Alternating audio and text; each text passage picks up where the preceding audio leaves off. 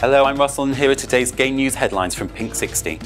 Washington State gave the go-ahead for the equalisation of gay marriage last night. It just needs to pass through the House of Representatives before the Governor, Gregoire, can sign it into law as soon as next week.